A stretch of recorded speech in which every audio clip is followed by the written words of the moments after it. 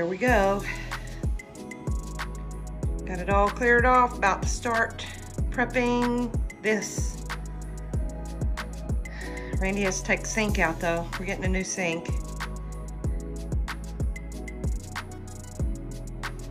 Exciting. All right, first job was to cover up the floors. And we've got drop cloths down and then rolled out ram board. Took the upper doors that went all the way up out, because the next thing is to tape plastic all the way around. And Randy went all the way down the hall. So it's easy to track this stuff, we've discovered. Prep is everything. Well, it's been a bit of a day, but we got the sink out, and there's a few places where we have a little bit of a gap where my overlay, I had to chip it out. It was loose. So we got to Bondo that. Luckily, this side over here is sanded a little bit. I mean, it doesn't have any more top coat. I was worried that this was really wet, but it's not. I can't even chip it up. So that's good. But you might be wondering what that is. And over here, what this is. See, when I designed this kitchen, I wanted these little indentation things here where I have towels. Well, the new sink was catching on the edge here. So we pulled back this thin beadboard, separated it back, and Randy started cutting just a little bit. We thought we were going to have to cut a whole lot, but we didn't. He just chipped a little bit of it out. And then we put the beadboard back and trimmed that, and the sink fits. And I have no hole. Happy for that. I'll need to repaint those, but they need it anyway. On to Bondo. Then sanding. No, then plastic. Up everywhere. Then sanding.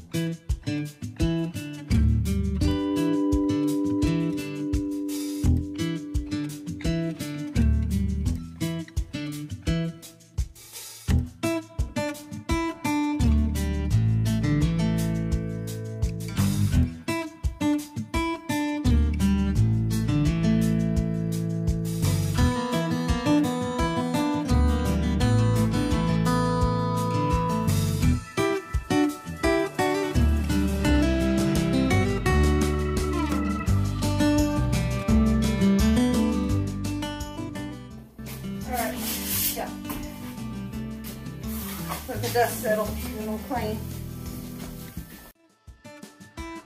Now you can use alcohol to clean off the dust. I didn't have any, so I used acetone. And I went over it 2 or 3 times to make sure all of the dust was off of the countertop before starting the next step. XIM bonding primer is the next step. Now the reason I am using bonding primer on a concrete surface that's really porous is twofold. Number one, the top coat that I had on the concrete overlay didn't get all sanded off.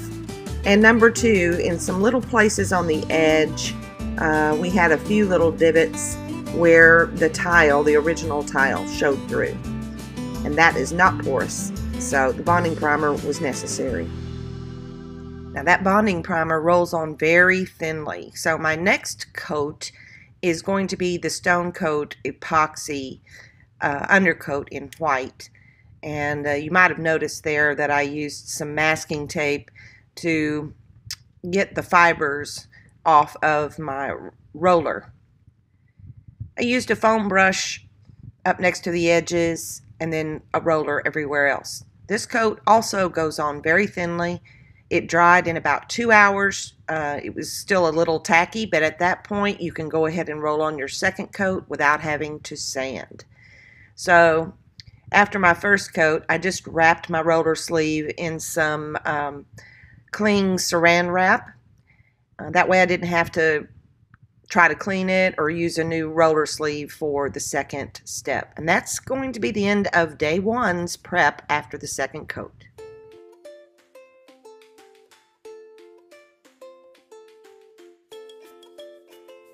We've let everything dry for 24 hours, and the next step is going to be to lightly sand with a 220 grit. We just want to have a little bit of tooth for the epoxy to bond to. And after we sand, then we want to clean it, get the dust off. To use that, you can use alcohol, isopropyl alcohol. If you can get 91%, that's the best. And then if you can't, you can use acetone. So that's what we'll be using, is acetone. It evaporates, dries very quickly. The other thing you need to make sure of is your temperature in your space. It needs to be above 70 degrees. They say about 72 is the best.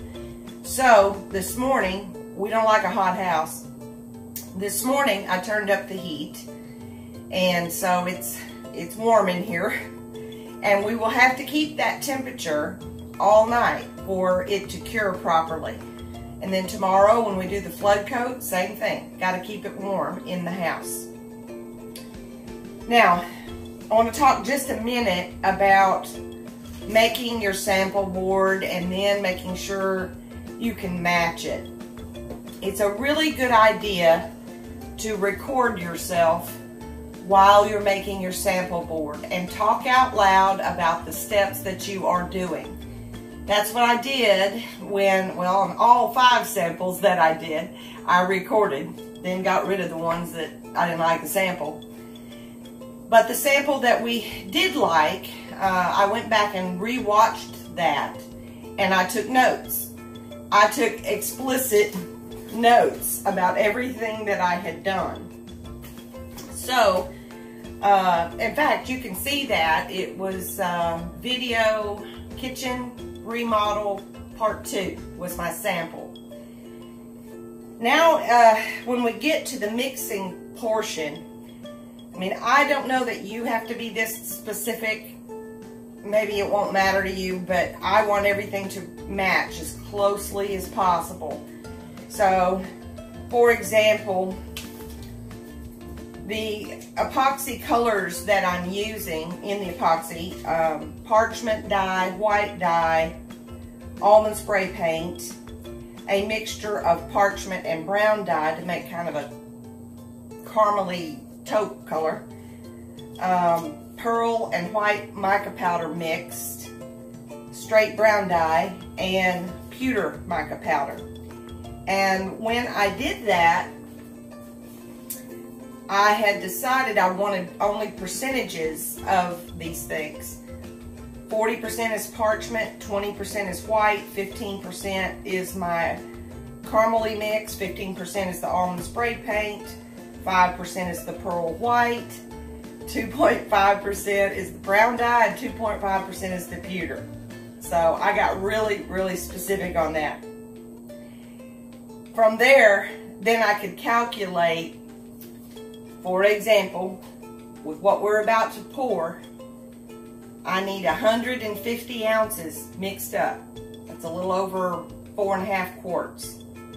I'll be mixing 5 quarts because I need some extra epoxy to put down first, which I'll show you when we get to that point. But 40% of 150 ounces is 60 ounces.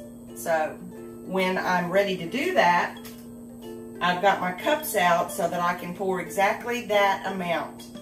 You'll see also that when I start layering them in my buckets for the dirty pour, in between the epoxies, I put spray paints. Well, I went back to my video again and I counted the number of sprays that I had used in the 8 ounces of sample. And then I extrapolated that to know how to do it here. So the next step is to sand with 220 grit sandpaper. Randy is taping up some plastic inside our sinkhole so that epoxy won't mess up our cabinet below. And now I am cleaning with the denatured alcohol.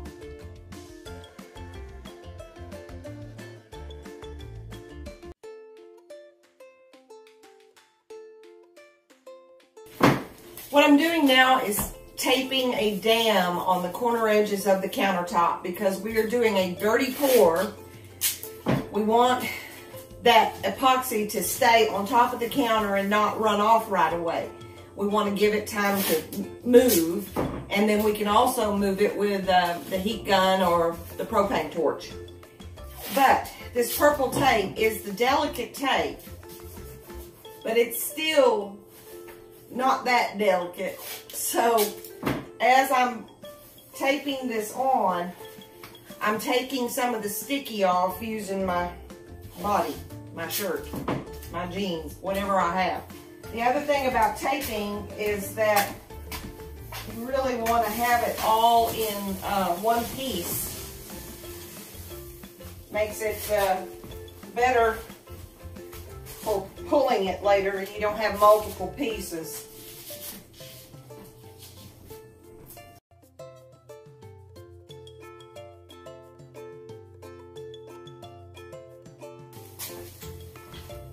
Now we have, I guess it's called a on top of the counter mount sink versus an under counter mount sink. So this will be very easy to tape and I won't have to pull the tape.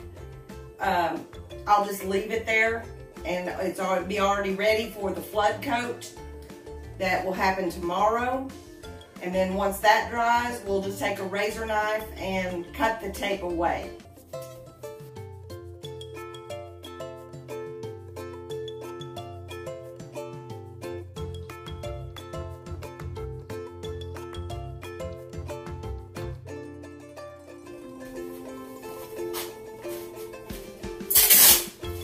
I'm also going to take some strips and fold them over so that I don't have the sticky part exposed. Just make it easier to work around.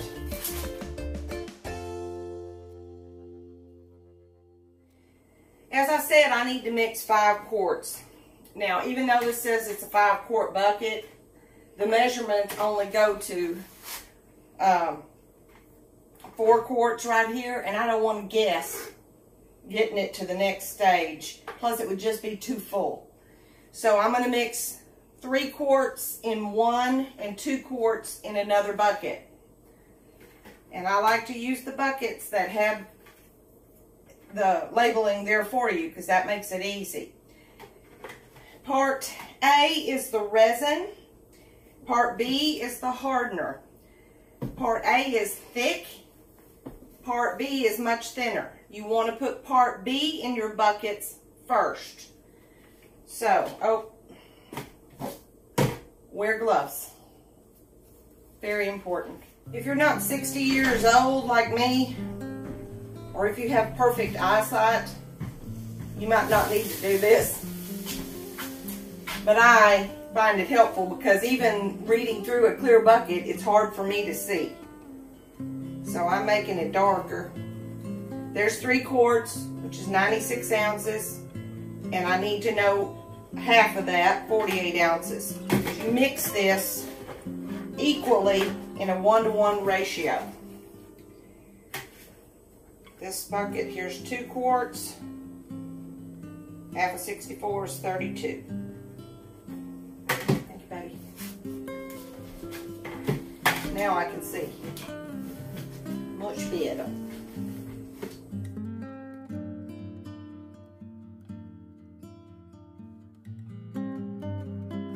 This product, Stone Coat Epoxy, is no VOC and it is food grade. When you mix it, you need to have a paddle beater like this. And you also need to have an empty spare bucket to set your drill down when you're through mixing, so it can just naturally just drip off straight up. You can see I've got epoxy bubbles all over this, epoxy little things. That's fine, it actually helps mix it better. All right, when you start, you want to go all the way to the bottom of your bucket, and then we're going to pull up and mix. I need to mix for 2 minutes, and somewhere in that time I will slow down the drill and go around the bottom and the sides. I don't want to do that at high speed because this is a plastic bucket and I don't want little plastic shards in the epoxy. 11, 17.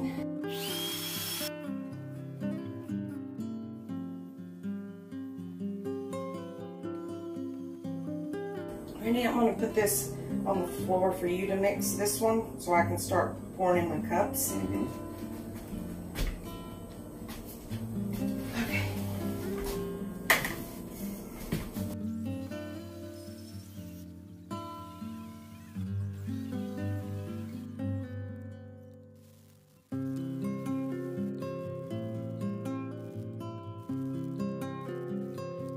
First up is the pewter mica powder. Can you find my mask? Pewter mica powder.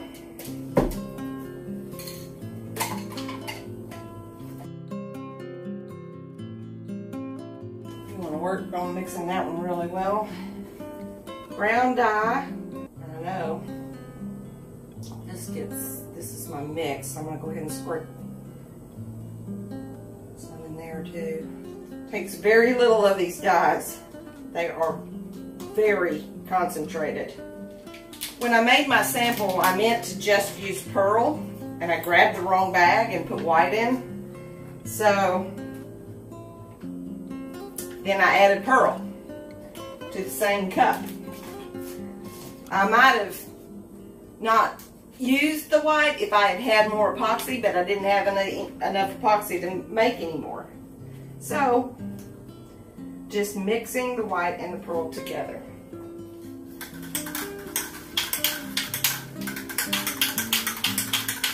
I'll let you mix this one now. It takes a bit of stirring to get those mica powders mixed. Next up is parchment in these 2 buckets.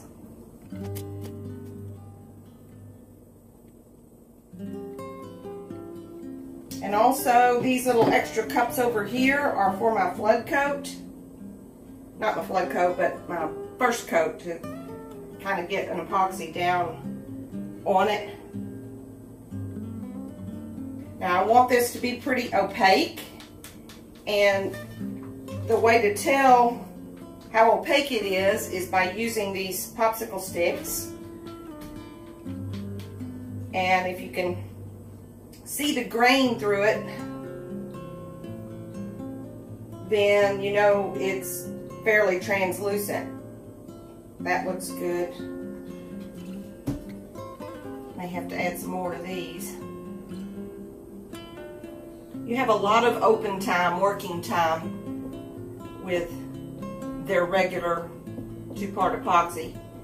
They make another kind that you only have about 45 minutes to work, I believe. But you got a lot of time with this. I want this white to be opaque as well, and it wasn't. So I'm adding a little bit more dye. Still needs more. I can see the writing through the stick. I think that's better.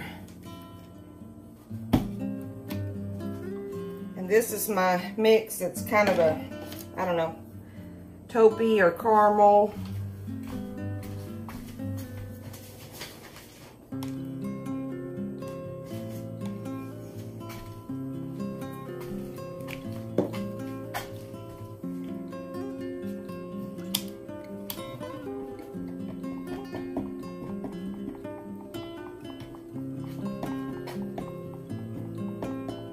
This is parchment and a little bit of brown dye.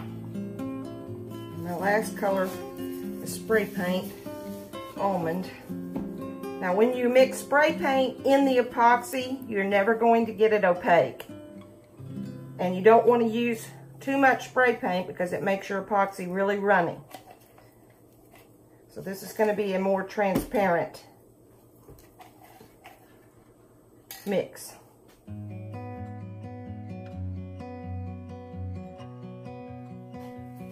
Alright, these are going to be my dirty buckets. I like working with the smaller buckets for a couple of reasons. One, it's just easier for me to hold and pour. And secondly, I don't know for a fact, but if you were to mix it all in a great big bucket, maybe the marbling might be wider or something. I don't know. So I'm using 5 smaller buckets. So my first thing is almond. Would you mind handing me the cans as...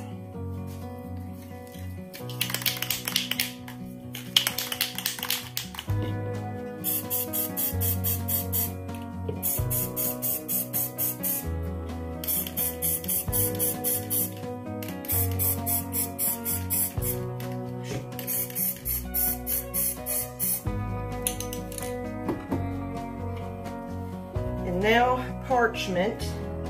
Now I have 60 ounces of parchment, and this parchment is going to be layered 6 times in each of the 5 cups. So in each pour, I'm going to be just pouring about 2 ounces in each cup, roughly.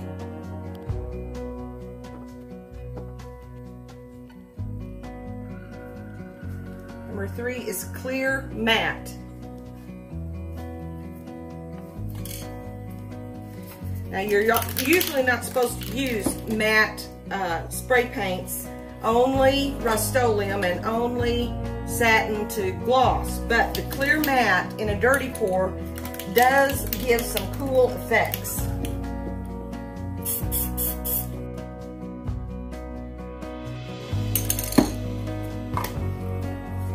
Now the white, I have 30 ounces of white.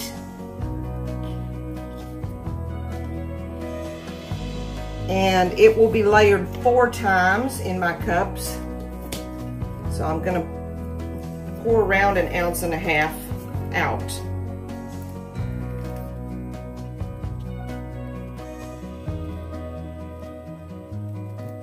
Warm gold. Look at that.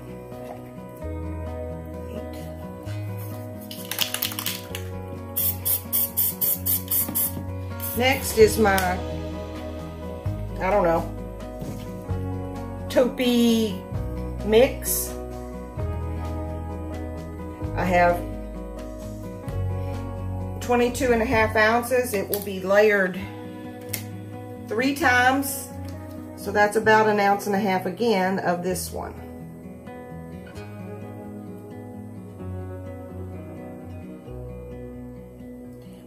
White hammered spray paint. Don't use a lot of this. White hammered. I did do 8.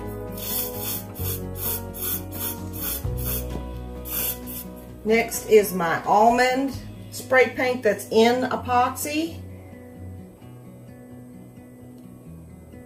I have 22.5 ounces of it, and it goes in 4 layers.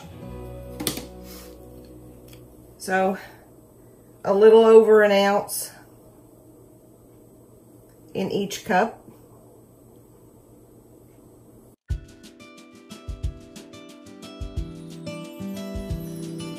I didn't do a spray paint. Let's see, where am I? Almond. Yes, I did. Warm gold. I don't want to touch the caps. They're a little sticky. Now my brown dye. I only have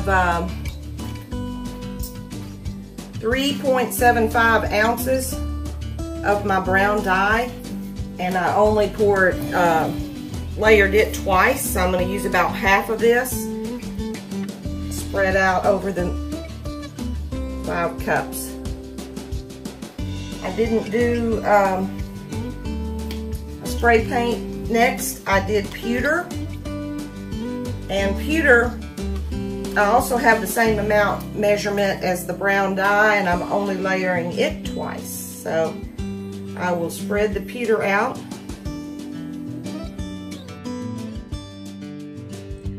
Well, that should give you a general idea of the layering process.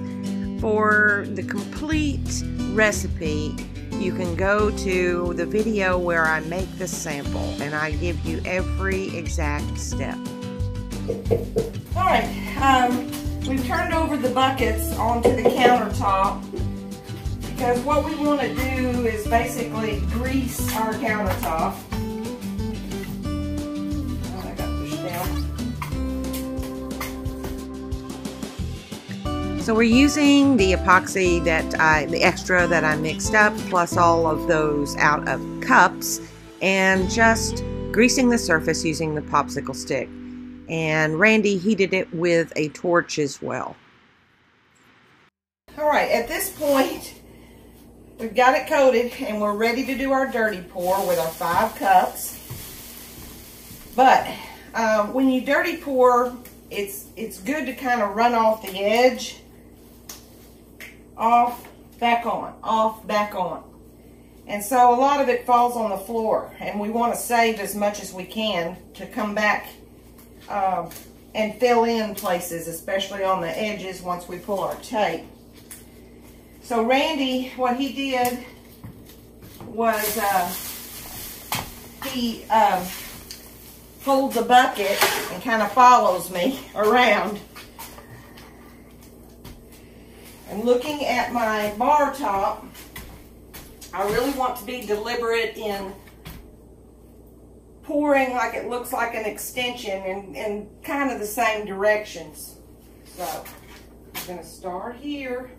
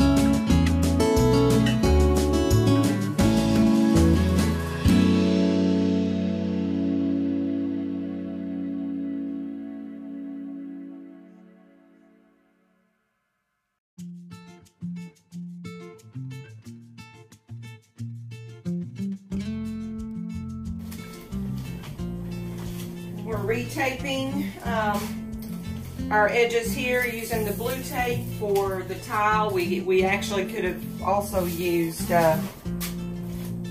masking tape because it wouldn't hurt the tile. But for the cabinetry, we want to use the purple delicate tape. Alright, to give it tooth, we have to sand again using the 220 grit pads.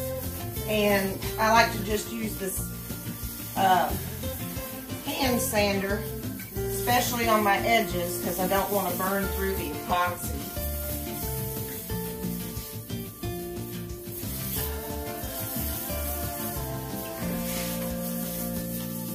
You could use the battery-powered rotary thing, but this is just as easy.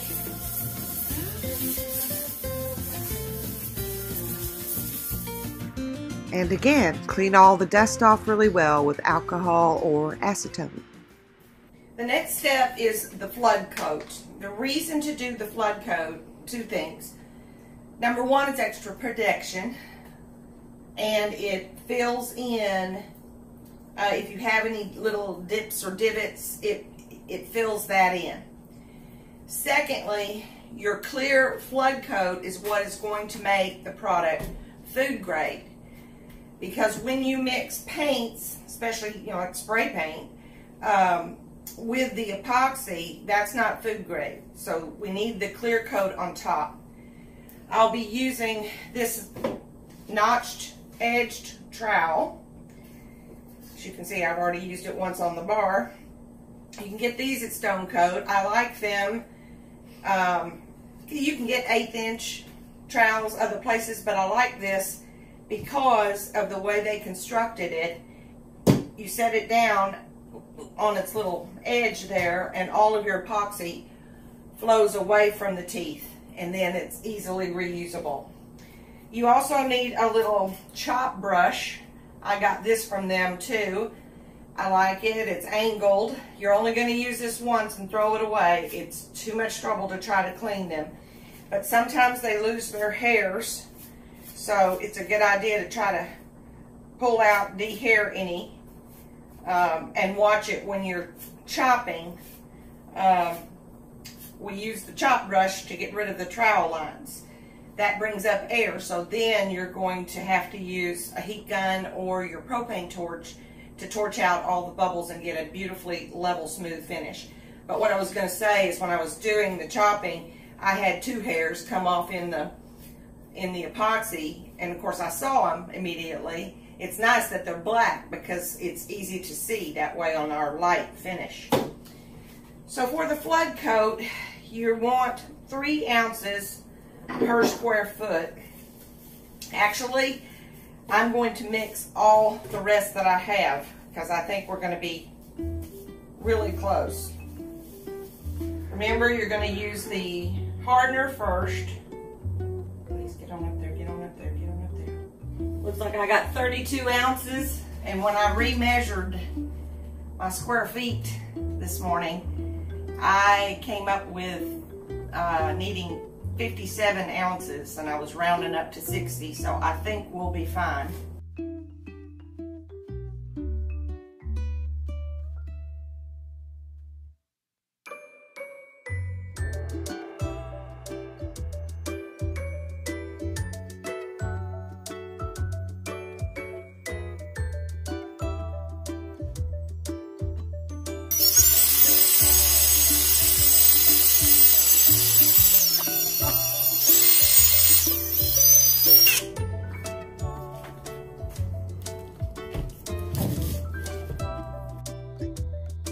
Randy is using the chop brush to get my trowel marks out. And now I'm using the heat gun to remove air bubbles. Later on, Randy also used the torch. It's a little faster. You need to remove the air bubbles 3 or 4 times within the first few hours. At least the first hour. Make sure you're checking several times. I'm tapping with my finger to release surface tension.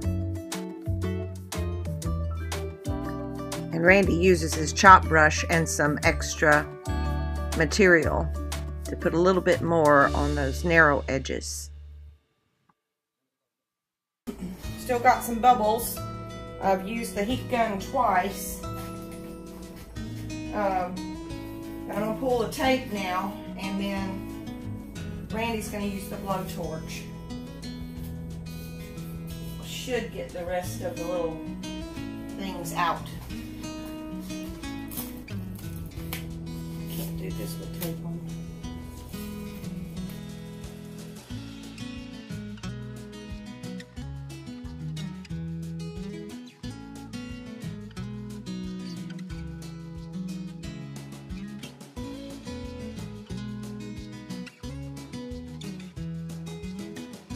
You have to get these drips off the edge. You can use a stick, you can use a gloved finger.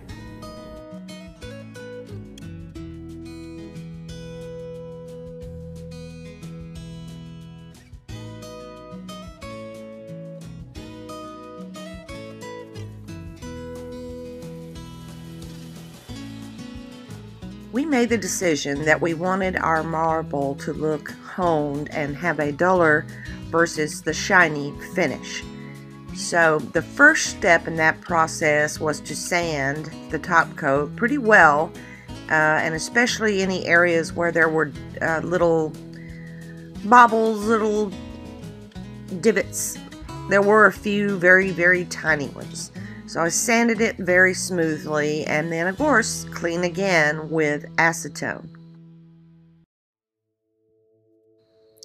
We also decided to use the Ultimate Top Coat to get this honed finish for a number of reasons.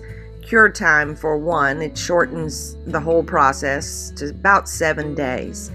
And the durability, it really adds a lot of scratch resistance to the top of your countertop. So we mixed according to directions and applied using 1 wet roller and 3 dry rollers.